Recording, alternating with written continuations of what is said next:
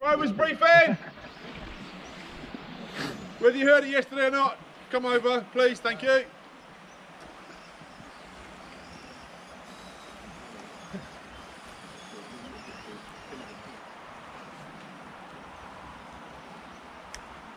Look who's last, look. Is it Mr. Henderson? No, Mr. Paul John is last, always.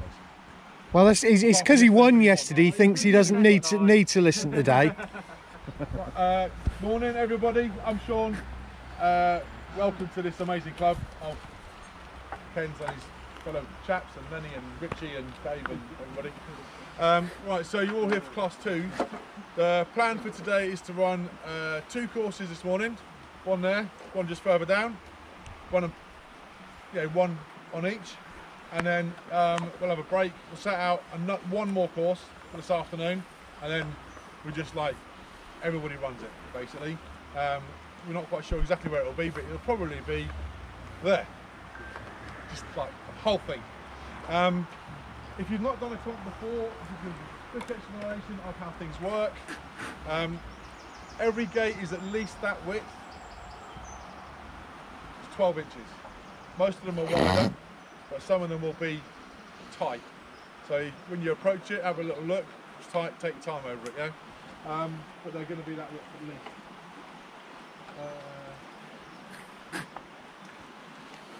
We'll split you up into 2 decent sized groups, and then just sort of hang about and watch and encourage people.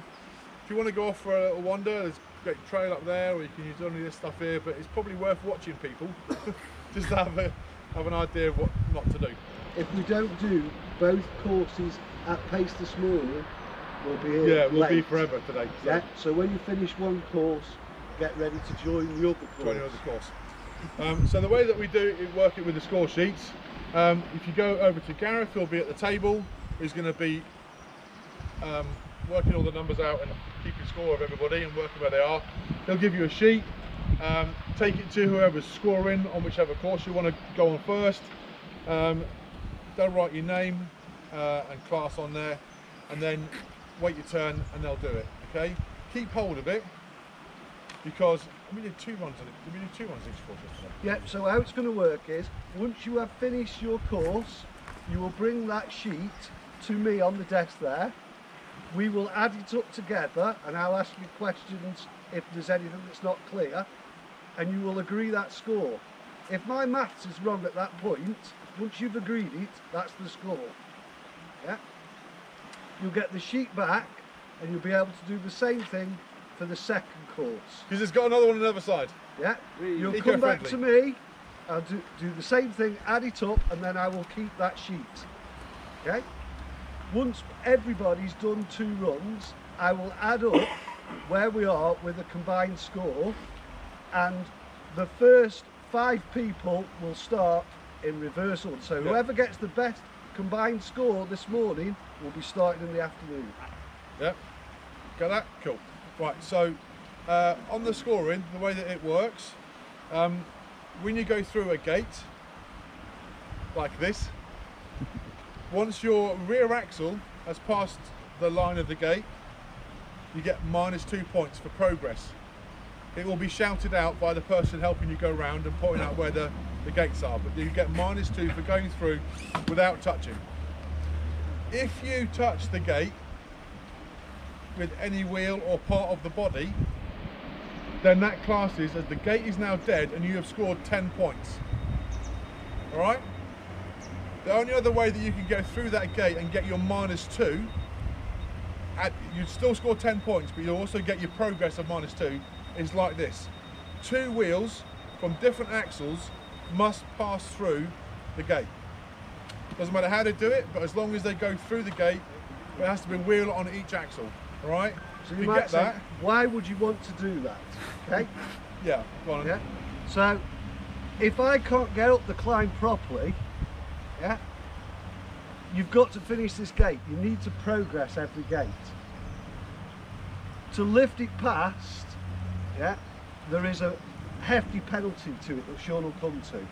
So, to make that progress, if I drove it like this, because it was easy to do that, I'd get the -2, add 10 points, I'd only score 8 points. Instead of scoring a full 10. 20 to But look if past. you don't attempt, if you can't attempt the gate, and we take your car past the gate, that's a full 20 points. Because what happens is you haven't made the gate, so it's 10 points, and a reposition past it is another 10 points. Okay? The maximum you can score on each gate is 20 points. So if you've done like 5 or 6 reverses and you can't get up and over it, by the time you've fannied about doing all that, sometimes it might just be worth just jumping straight past it, all right? But you can ask and speak to the person that's helping you and scoring you, and they'll advise you what's the best thing to do if you start to panic, all right? So that's, your progress is -2, hitting the gate is 10 points. If you reverse at any stage on the course, it's a point. And every reverse counts. So if you reverse and stop, and then go, oh God, you know, I've not gone far enough, and do another one, that's another point. So remember that and go, right, okay, just take a second before you think you've got a reverse, and reverse as far as you like. All right, you can reverse all the way back to gate 1 if you're gate 9 if you want, it doesn't matter. To make it easy to get through gate 10. You can reverse as far as you want, all right? Once you've been through the gate, it's dead. You can hit it as many times as you like after that. So remember that as well. So if you've gone through 3 gates, and then to get to gate 4, you're like, oh, do you know what? It's going to be easier if I reverse back through gate 3 to then get to gate 4 to go through it. You can do that because it's a dead gate. You can hit the balls, it's not a problem. All the other gates are live at all times. If you're on gate 3 and your car rolls down the hill and it hits gate 9, you'll be marked down for 10 points on gate 9 because you've hit the gate. Yeah, so try not to roll your car. All right. The only one that we were not scoring that on was on the bonus gates. If you roll down and hit a bonus gate, you don't have to do the bonus gates. So if you hit a bonus gate on a roll down, we're not including that 10 points for that bonus gate. The only time you would score the 10 points for hitting the bonus gate is if you attempt to do it and hit the ball. All right. So that's reverses. So if you've got a winch and you want to use your winch, you probably won't need to, but if you want to use a winch, it's 3 points for each time you use that winch. So this is a winching stick. You can ask the person to put the stick in a position, and then you go, right, okay, you attach the winch, you winch up, you go, oh, do you know what, can you move it back 6 inches or over to the left 4 inches? That's another 3 points. It's another winch, all right? You probably won't need to. Yeah, you probably won't need to. Okay. And maybe this afternoon when it's wet, but you know. Because there's a touch penalty, if you want to use your winch, you'll say winch. Yeah, the car will be stationary, and then you're allowed to touch whatever it is, steady the car to get your winch. Get your winch attached. Yeah, if you've got a free spool, that's considered touching your car and it's 10 points. So if you've got a free spool winch, I wouldn't use it. But you probably won't need to use a winch, I'll be honest. Yeah. Then we've got sand ladders that apply. Dig, so that's where you lock the rear axle. If you don't know, you can lock the rear axle of your car so that it'll literally sort of turn on the spot. If you've got dig on your class 2 and you want to use it, you can, but it's a point every time you use it. Okay. If your car rolls over, Gareth, please don't kick it. If your car rolls over and ends up on its roof like that, and you are unable to recover it by spinning the wheels and turning the steering, there's only 2 positions it can go back into, but that causes you a 5-point penalty to have the car roll back into position.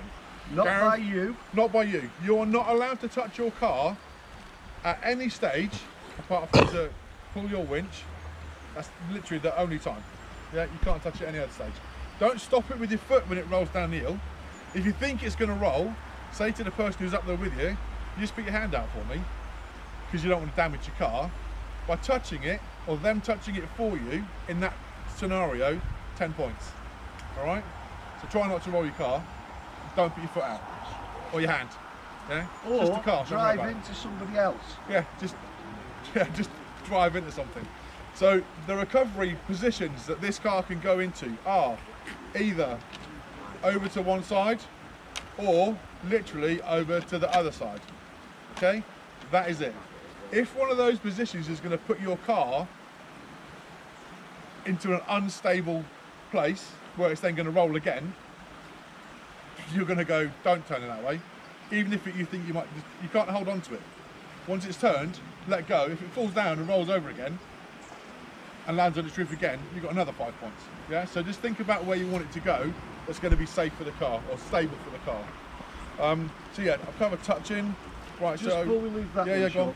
if you were in that position and you're trying to right yourself, you can reverse without penalty. Yeah, yeah, if you can get it back on its wheels, you can go forwards, backwards, left, right, whatever you like. If it gets it back on its wheels. But as soon as it's on the wheels, you must stop motion. So if it's on its side, for example, and it's stuck like that, you know, if you turn the steering so the front of the is like that, and you put it in reverse, full on, 8 times out of 10, that's going to spin itself backwards and land on its wheels. Yeah, try it.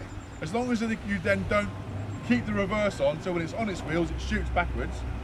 You don't get any penalties for getting your car back on its wheels. All right. So always try first.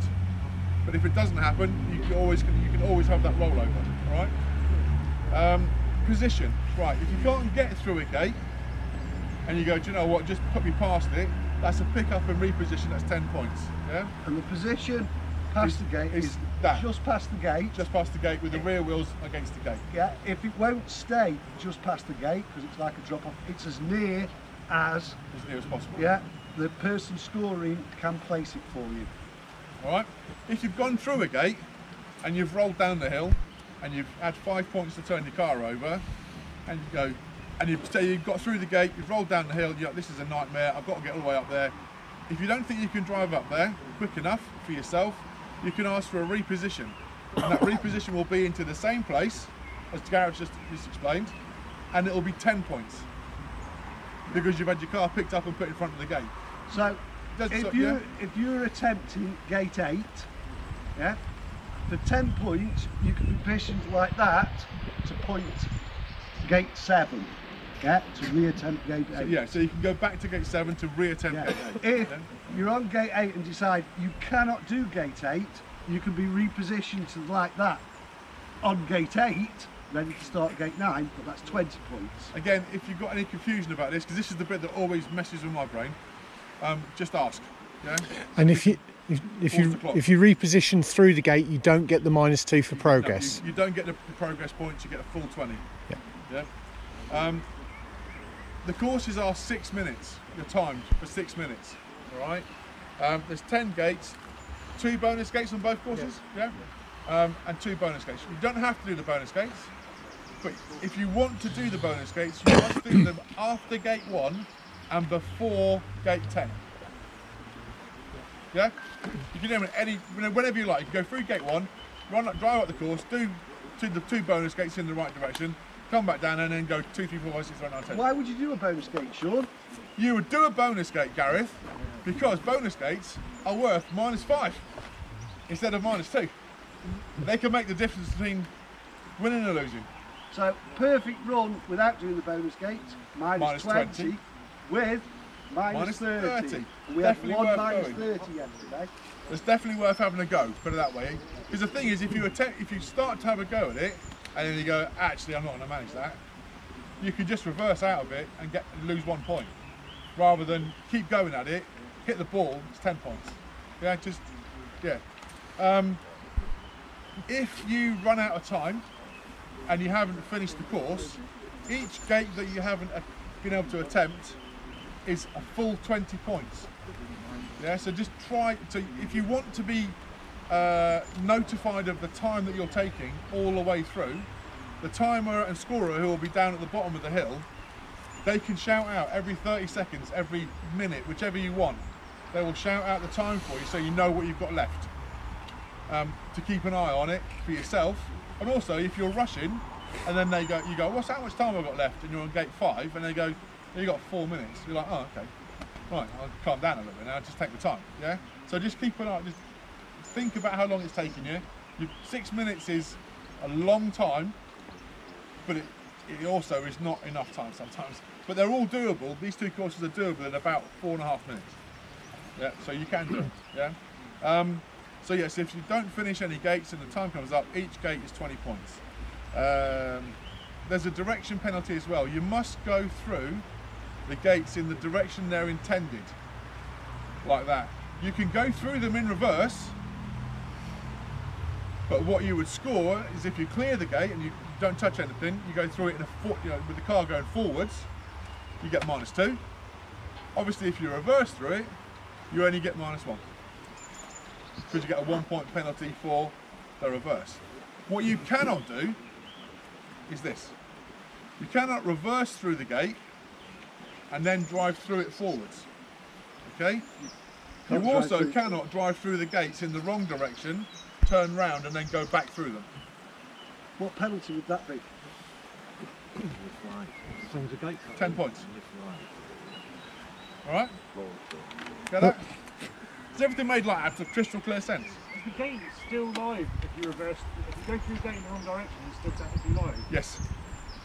Yeah, it's live until you go through it in the right direction. Yeah, so you get another 10 points and you start to Yeah. complete the gate if you hit the gate. Yeah. So you'd end up, if you went through it in the wrong direction to then go through it in the right direction, you'd get a 10-point penalty.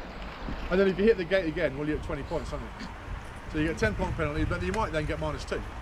So it depends how you work the course and how you drive it, whether it's worth As that the risk course or is not. laid out, there is plenty of room to get around In the right direction. And you also remember that once you pass the gate, the previous gates are dead. And that gives you even more options. It gives you loads of space to reverse back into if you need to. Alright. Right, so progress, reverse, gate, winch, dig, roll, touch, position, direction. There are no boundaries, so basically what that means is if you get to a gate, you get through it and you're like, oh, I've messed up, I'm pointing to the right and the gate's to the left. If there's space for you, which there's plenty of, just do a massive loop. Yeah? You can drive all the way up to the top, come down something else, and then go back up again to get through the next gate. Doesn't Please matter. avoid going on All that's going to do, yeah, don't go onto the course. All that's going to do is cost you time. It's not a problem. Yeah, just think about where you are. Look at the gate ahead. So as you approach one gate, just look at the next gate to see where you need to sort of be, and they will be pointed out for you each time. So as you approach that gate, they'll be going, this is the next gate. Yeah, no, this is the next gate. Unless you don't want it to. If you need it. Yeah, if you need it, but unless you don't want it to. Anything else? Yes. Go on then, Gareth. Okay. Safety. Okay, we're doing something slightly different. So, Sean here is going to be scoring, let us say, and I'll be writing down and I'll be timing you. And I'll be on the rocks and watching you go through the gates. Now this is a steep hill, yeah? So at any time, yeah, the reason I'm not going to write down the scores is because I need to look where I'm standing and also need to look where you're driving. You also need to look where you're standing and driving. You don't want any accidents on this hill. So the red squares are the safer places to stand. You can obviously stand anywhere at your own risk. If you need to reposition, shout clearly, stop the clock, but you must be stationary. Yeah, your vehicle must be stationary. Yeah. You shout, stop the clock, I'll stop the clock. You can then walk to the position that you want to be in, and then it'll be right, okay, 3, 2, 1, go. I can carry on walking, following them. Yeah. And also, I might feel that I need to reposition myself for safety or view. I might stop the clock. Yeah. If And that's I at stop any the stage. clock, you need to stop driving. Yeah. But you can do that as many times as you like. You can do it for every gate if you want. We'd much rather people were safe standing places than, you know, wobbling around and then the risk of falling, yeah? Yeah. Very much encouraged. Yeah. Obviously, the people on this hill that are doing the adjudicating will have done lots of scoring and know the sensible places where they need to move and ask you to stop. Yeah, we're not going to do it as you're going through a gate. We're going to position yourself to the next. But it's about fun, so let's be safe. So Yeah. one last thing about the gates. As you're walking around the course, the gates are live until you've driven through them. If you hit a gate with your foot, that's going to score you 10 points. All right? So just keep an eye on where you're putting your feet on the gates you haven't driven through yet. Yeah? Go on. I was just going to ask, do you know what wheel do you point to the gate? Because I know sometimes I've done one before. It says you point your right wheel, go to the one Right. side. So the gates are orange and green. Yeah. Yeah. So both of the courses are laid out so that the orange balls are always on your left. Okay? So obviously when you're coming down the hill and you're looking up it, they'll be on the wrong side. But, yeah, to the So left wheel to the orange and left green to the orange. Yeah. Yeah. No. And if anybody's colourblind, Sorry, I just. unfucking lucky. The person on the hill will have the winch stick, and they will tell you what yeah, direction. they will point to the next gate, and they will gesticulate which way you should be going. You can just ask as many questions as you want. Where am I going next? Which direction? What's after that one? Yeah. Don't want to piss people off. No, not at all, mate. That's all I was going to say. Is you can ask to pause the clock. Yeah. Say, where the hell's the next gate? Yeah. Yeah. Yeah. And then you know which direction. We want it to be as fair a drive as possible for everybody. Yeah. Yeah. So cool. And because of time, mechanicals. You have a mechanical. Yeah. If anything breaks on your car and you can't fix it right there, yeah, then the clock does not stop for something breaking or falling off your car. And you will carries get on. a single touch penalty of 10. No reposition or everything. You can pick it up, work on it, put it back where it was, carry on for a 10-point penalty. But the clock keeps going. So make a decision, do I drive with that? Could I do it for him? Because his fingers are like... It's still 10 point though. But it's still Yeah, that's fine. Yeah. If just because he's likely, he might bend the servo on again. No. So Yeah, I can change that in like 30 seconds. Yeah. You're taking... Yeah. That's fine. Yeah. You are allowed a spotter, but we would prefer the least number of people on the hill. On the hill. Don't worry about me. I'm a mountain goat. But like for yesterday, we were using this area of course here, and instead of people walking up and down when they were driving, they were going up the steps, walking across to the top. We take that. You have that time. It's not a problem. Because you can stop the clock and reposition to the top. Around. If we stop the clock, it might be easier to go up and over the top and come round again than try and come down. Yeah. Cool. It's a safety thing. Yeah? We don't want Ken getting sued. Even the encouraged drivers from the bottom. Oh, way up, stand at bottom. Right. Right. Is there anything else? Excellent. Right. Okay. The time is now